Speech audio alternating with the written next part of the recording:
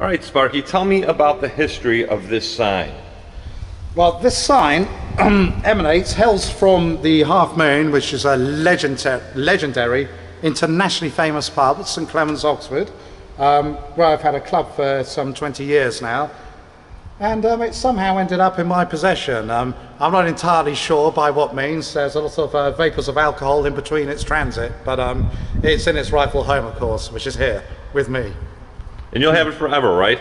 Indeed. If someone offered you £100 for it, would you sell it? No, they'd have to fight me for it, and I'd kill them. £200? No, no chance. £500? No, not going to happen. £1,000? No, not for sale. £1,000,000? Oh God, then you twisted my arm. No.